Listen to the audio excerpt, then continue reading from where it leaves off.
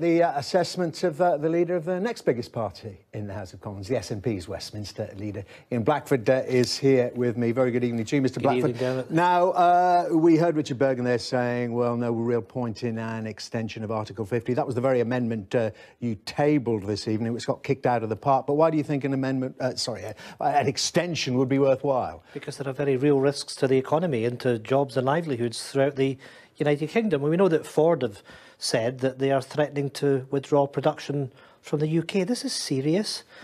And, you know, I think as politicians, our first priority must be protecting the economic security of all our citizens.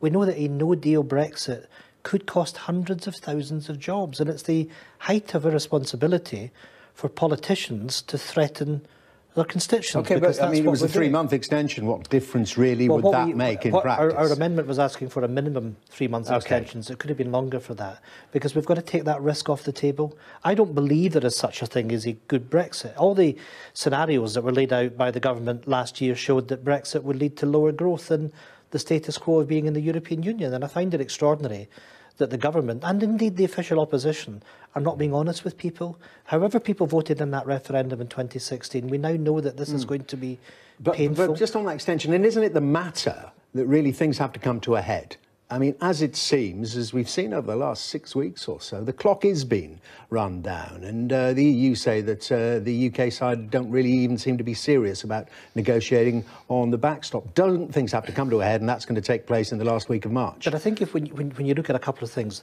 Donald Tusk has made it clear that the European Union are not prepared to open up the withdrawal agreement. That's for the birds. It's a fantasy. I mean, the Prime Minister is quite simply deluded if she thinks that is the case.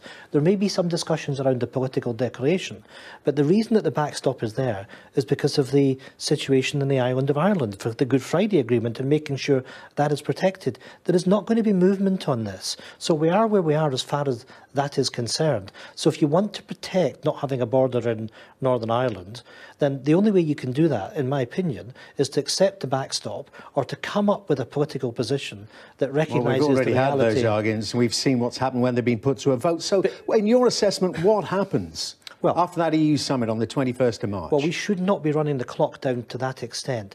Parliament should be voting on this as a priority, because when you consider where we are at the moment, it takes around 40 days to ship goods from Japan, cars, trailers, whatever else that come in. We don't know what the customs regime is going to be when these goods arrive in a few weeks. Those are the arguments that we've heard well rehearsed, but it's what do MPs then do to take control away from the executive, away from Theresa May? What I asked tonight in my point of order is that what mechanisms that we have, given that we're going to be in Parliament next week, where we're supposed to be in recess, but the government is bringing us back next week, let's bring this meaningful vote forward. Let's bring this to an end, because we have a Prime Minister that can't show leadership. We have a responsibility as to our constituents.